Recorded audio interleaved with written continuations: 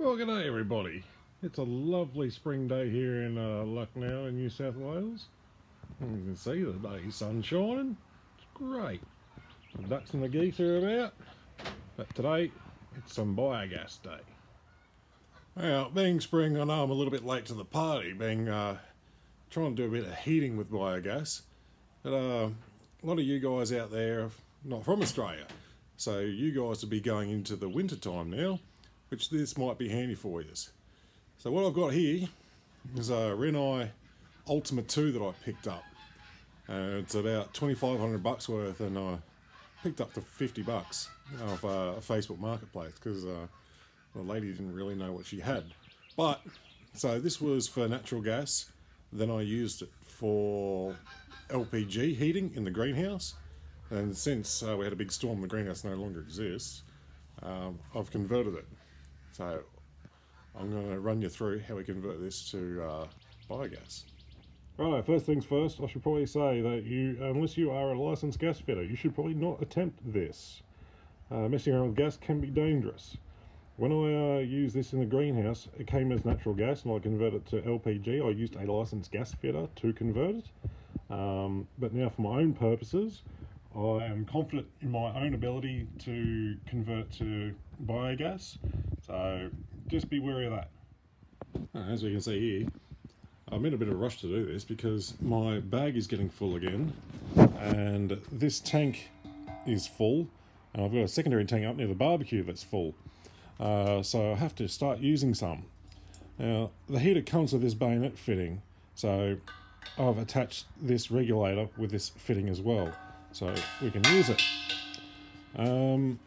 Now with this, it's very similar conversion to the outdoor patio heater video that I put up, and as well as the barbecue video that I put up. These Ultima IIs, they do have settings where you can hook a manometer up to the pressure and adjust it from there. You can actually adjust the pressure up in here, but I've tested it without it and it works fine. So same principle, all you need to do is take off the restriction valve. In this case I've drilled it, and the venturi. So we'll start pulling this apart and I'll show you what the go is.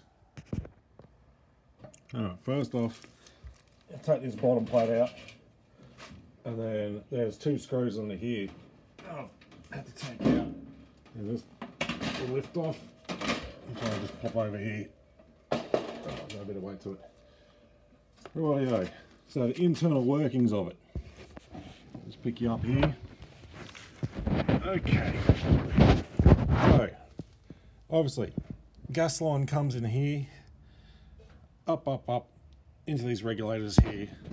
There's a lot of internal workings for the temperature settings, but you know, we're not too fussed with that.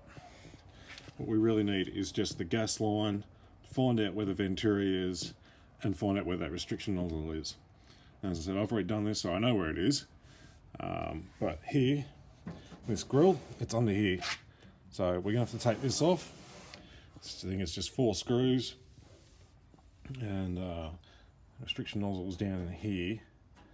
So I'll do that. Okay, this grill is off. Now, if we're moving closer here, we can see that there is the restriction nozzle. You can just undo that with some pliers. But this here is the venturi. So it was locked in there with a screw, which I've taken out. Now with this, it only goes halfway. It either goes full open or halfway shut. So now for biogas, same with the barbecue, same with the outdoor patio heater, we need to shut that off. We don't want any air mixture here. We want the air mixture in there. So I'll take that out and show you. I'm going to apologise for the shaky film. I'm trying to do all this one-handed. So there's a screw here. I had this in place, so I've just undone that, so this can slide. Now, I'll just take this out.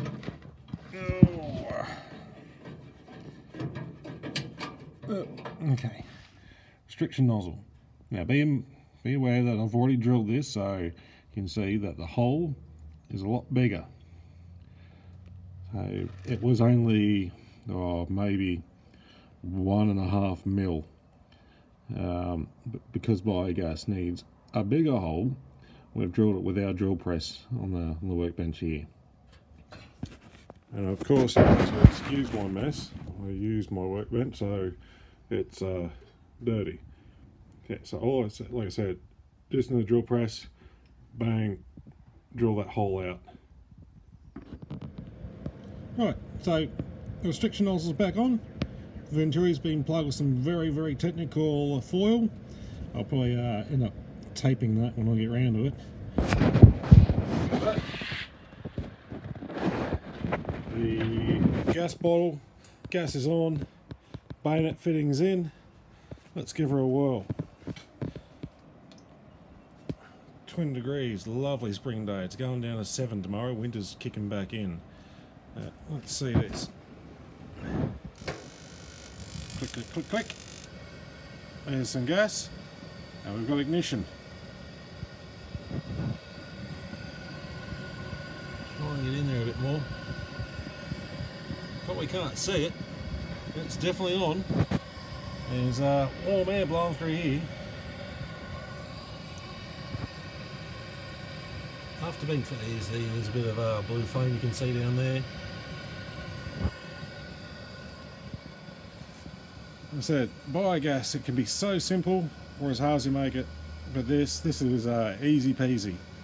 You know, we're turning food waste into gas, and then you can heat your home. I'll put all this back on so you can see the final product. Yeah, like, I'm certainly no activist, but you know, coal seam gas, fracking, whatever, you know, we've got rubbish that's going to the tip that can be turned into gas to heat your home. Now, I know some of you out there are going to ask me, how long will that heater run for? The short answer is till the tank runs out.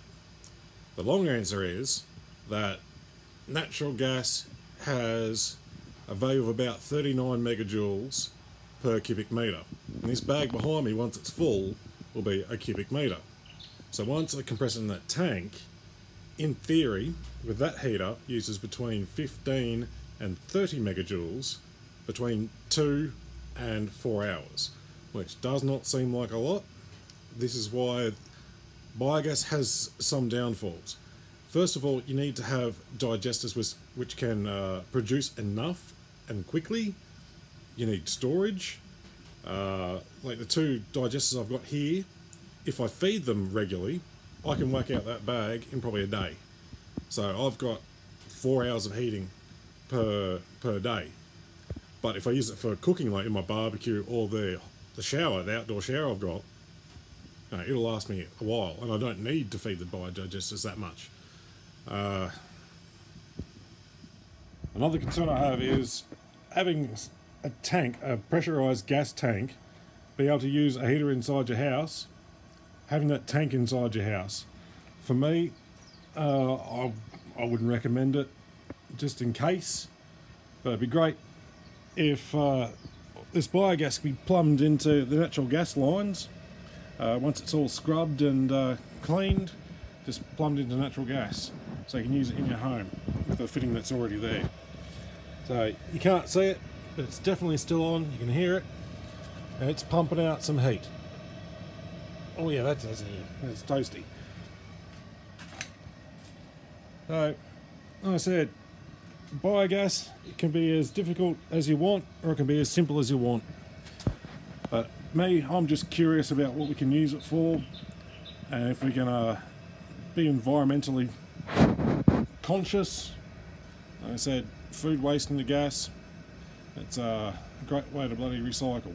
Hey guys, thanks for watching. Easy. Like I said, bit of safety concerns, but it can be done. I've had a few comments of people asking me for schematics. I will try and endeavour to do those. Do a video, you can do a stop, start, pause the screen and have a look at the pictures that I put up. But otherwise, have a great day.